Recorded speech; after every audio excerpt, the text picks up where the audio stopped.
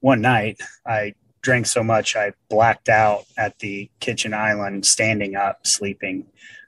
And anybody who's ever seen anybody overdosing on heroin or alcohol, for that matter, it's that one breath every 30 to 40 seconds. You're pretty much dying. You're overdosing. She videos that after she drops our kids off. She comes in the garage with the video rolling and videos that, says some things. I woke up in my bed the next morning, and that video she had sent to me in a text message. I never would have believed that had I not seen it on video. And then it hit me that this had become normal for my kids. They had come downstairs, ate breakfast with me standing there, passed out next to a bottle of Jim Beam. Nobody woke me up or said anything, and walked past me and just went to school like a normal day. As tears roll down your face, reaching for something, someone to embrace, to numb pain. Welcome to Sobriety Checkpoint. Are you a parent in recovery wishing for peace and emotional sobriety? Do you find yourself up late at night, Googling things like how to overcome negative thinking or why is my heart racing? Do you wake up with big, ambitious goals only to feel resentful and irritable when you put everyone else's needs first and leave no time for yourself again? Hey, I'm Felicia. I'm a 12-step returned therapist, and I too have battled anxiety and that critical inner voice. All I wanted was peace and just a little bit of time to myself. I tried to strive and achieve to find happiness, but that only left me with more anxiety.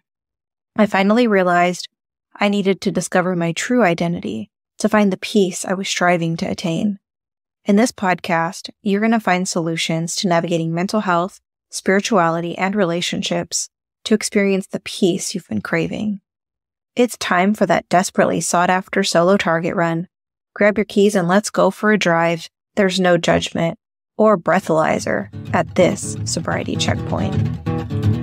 Blinded by the beauty of it all, recognize I was always destined to fall into deepest of dark.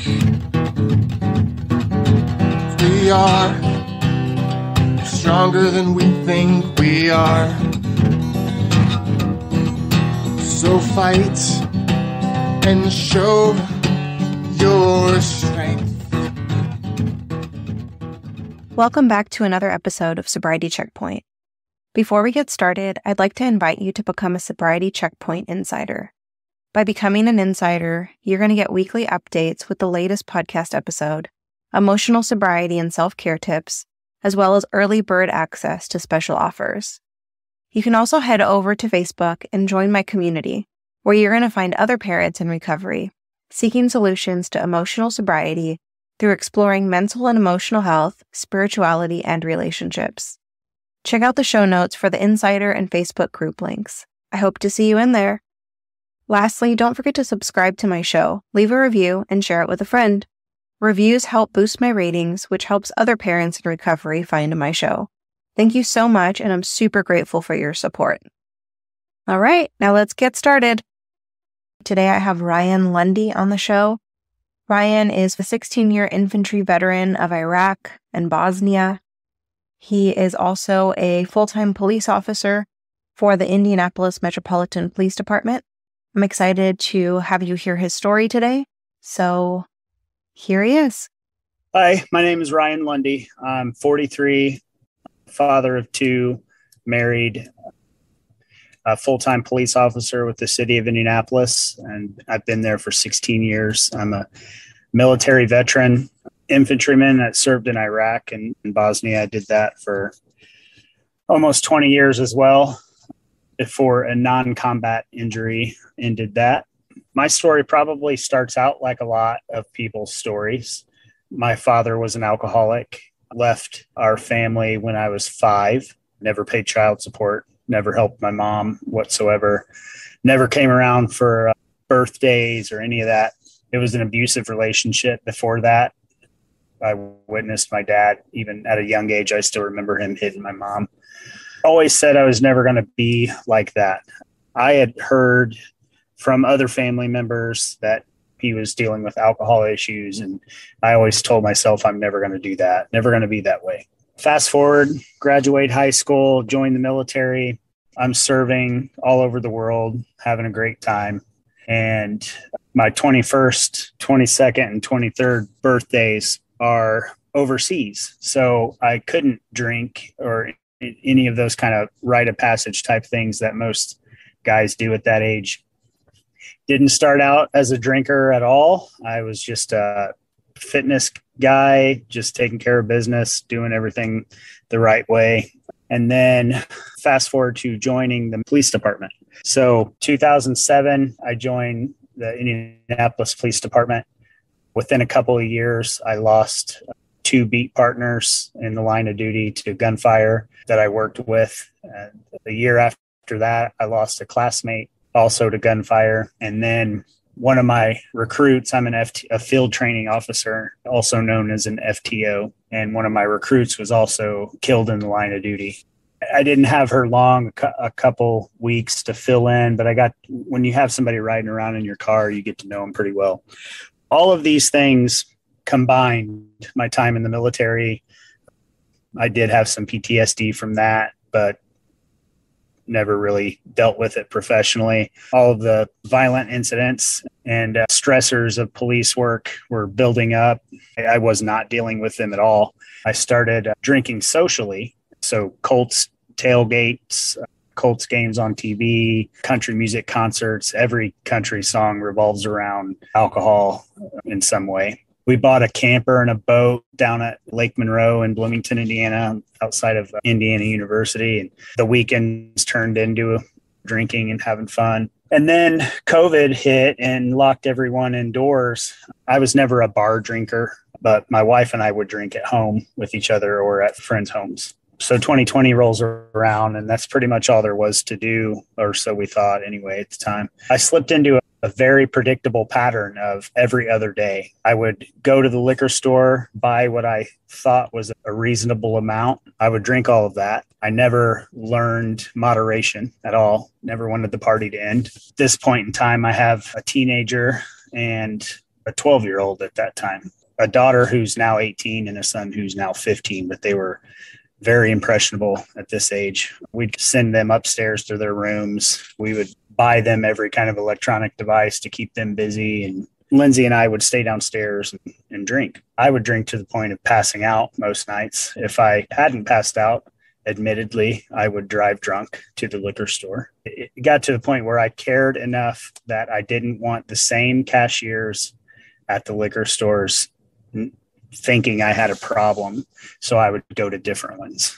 I didn't care about my kids noticing or my friends noticing. For some reason, I cared about that. So I would wake up in the morning, and if I still had alcohol in my system, which I had a breathalyzer, if I still had alcohol in my system, I would call in sick or take a vacation day because I didn't want to screw my department over, but here I am screwing my family over and myself. And then the next day I would feel like complete garbage. The hangovers get worse as you get older. So I wouldn't drink that night. But then the next day after work, it would start all over again. And that went on for over a decade. I have a friend who is in our department wellness unit. Her name is Nicole Jude. She doesn't mind me mentioning her name. And she would see, because what I would do, this was such a boring life, but I would start political dumpster fire arguments on Facebook and then go to bed and wake up and read the comments. And that's what my hobby was at the time, besides coaching. She would notice what I would do and then what I was doing and then call and ask if everything was okay. And I lied to her for a very long time, still thinking at this time that I could quit if I wanted to. It's no big deal. Like I said a minute ago, I was coaching my daughter's travel softball team. So I thought I was being a good father, better than my father was, at least. I was still in the home, married to my wife and coaching. So I thought I was doing my fatherly duties. I was there, but I wasn't really present.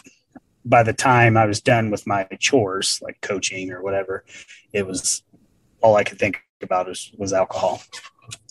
It went on for a good long time.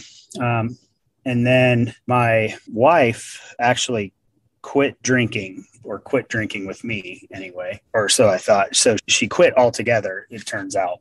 She told me she was no longer going to drink and didn't want it in the house. I continued for about 10 more days. And then she told me she was just done, not going to drink anymore. She didn't give me an ultimatum that she was going to leave or divorce me or anything like that. One night, I drank so much I blacked out at the kitchen island, standing up, sleeping. And anybody who's ever seen anybody overdosing on heroin or alcohol, for that matter, it's that one breath every 30 to 40 seconds. You're pretty much dying. You're overdosing. She videos that after she drops our kids off. She comes in the garage with the video rolling and videos that, says some things. I woke up in my bed the next morning, and that video she had sent to me in a text message. I never would have believed that had I not seen it on video.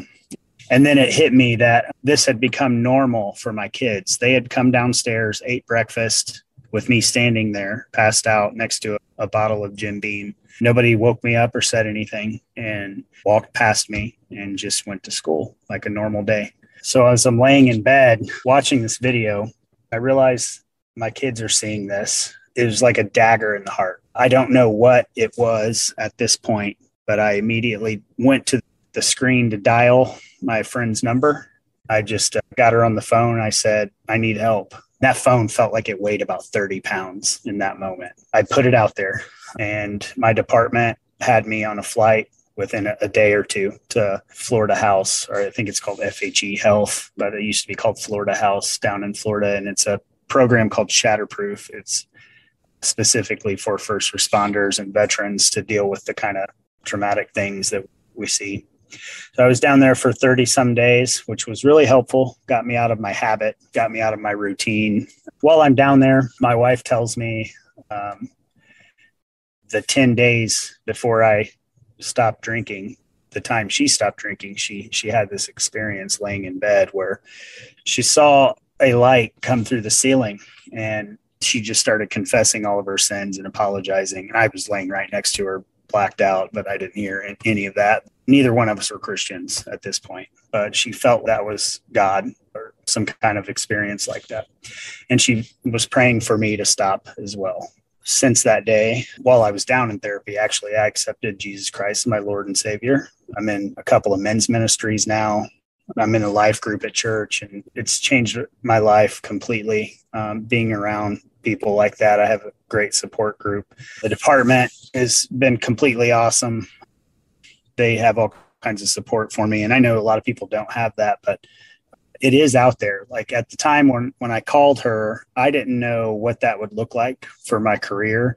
I didn't know if I was going to get fired. I didn't even know places like FHE Health existed. I just thought, I'm going to get fired. But at that time, I didn't care anymore. I knew I couldn't keep going. My kids deserved more. Everyone deserved more out of me. I've now been sober for 938 days today. I haven't had one urge or one craving, and it's going great. It's recovered my relationship with my daughter. Most of her life, she knew all of this stuff was going on, and I feel terrible about that as a parent. When you think you're doing a great job providing for your family, and I was still achieving things at work. I did get in trouble once, and that was a wake-up call on social media. I started an argument and got in a little trouble with the department and got suspended for 9 days, which was very expensive. I got removed from the FTO program, and I lost Master Patrolman designation, which takes a very long time to get.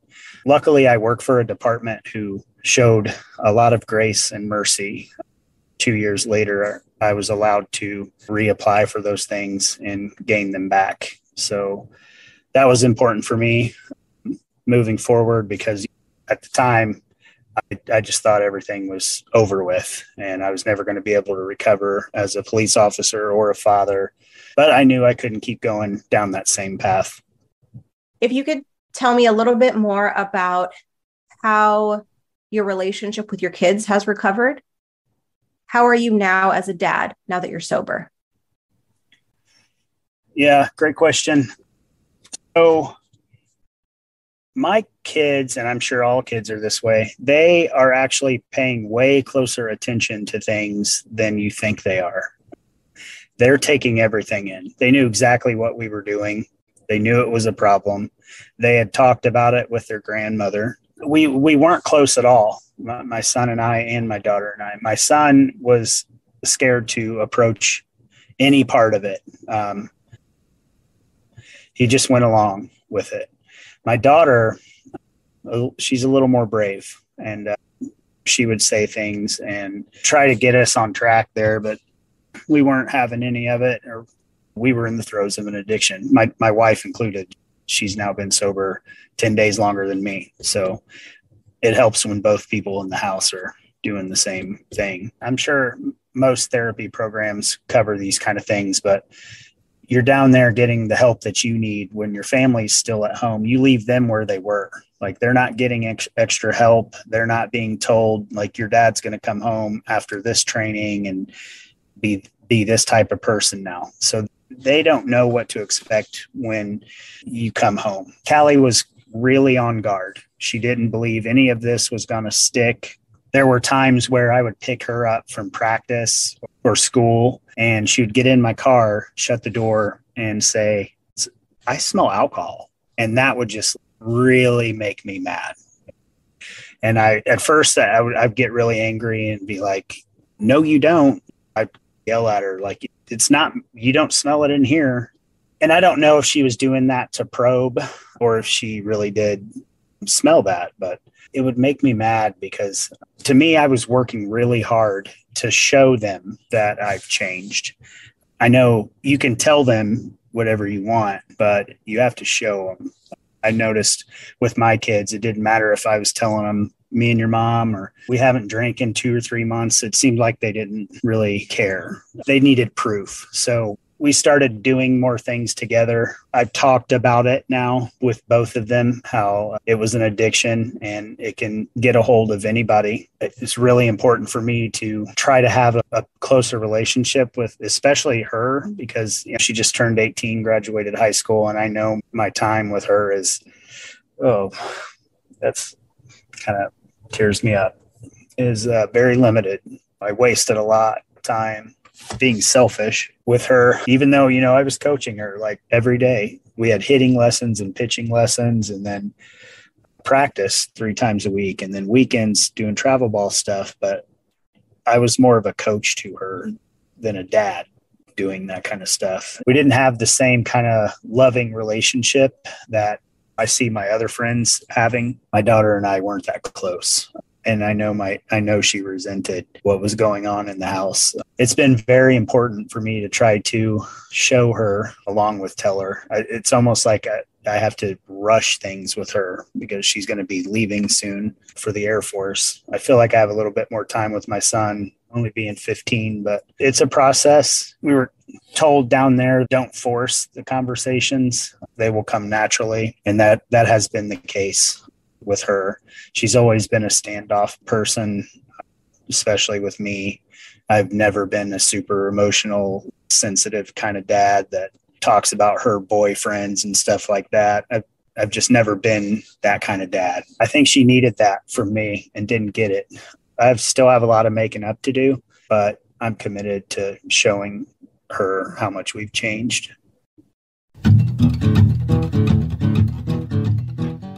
Thank you so much for listening. I hope you enjoyed today's episode. If so, would you take 30 seconds and share it with another parent in recovery who may be looking for solutions to mental health and sobriety? Also, please leave a quick review on Apple Podcasts so other parents just like you can find the show. I'm super excited to know this podcast is helping you. Tune in to new episodes every Tuesday and Thursday. I'll see you back here on your next Target Run. Until next time. 'Cause we are stronger than we think we are.